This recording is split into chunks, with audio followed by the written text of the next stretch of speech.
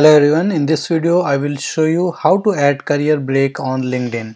So open up the internet browser and go to linkedin.com. Once you are here on the home screen of the LinkedIn profile, then you need to click on this me section here to go to your profile. Okay, you need to click on me here and it will open up option just like this. Now on this one you need to click on view profile. Now it will take you to your profile. Okay, once you are here, then you need to scroll down and go to your employment section where it shows your experience and all that thing. Now I'm going here, scrolling down, and you'll see this experience section here.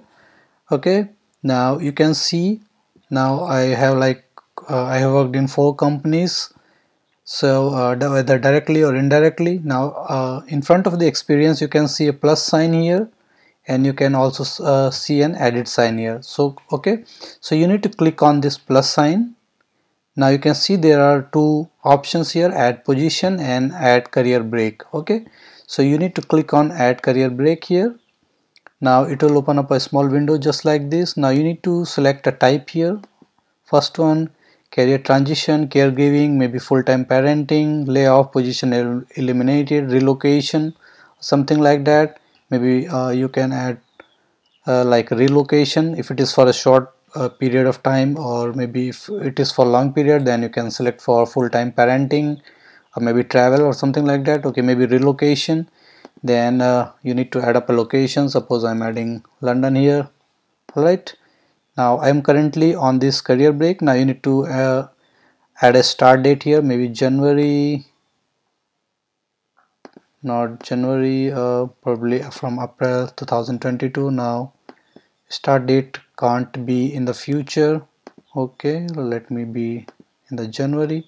Okay, now you need to add an end date and current position as of now. Okay, I don't need to do that. You need to enter headline here, you need to enter description.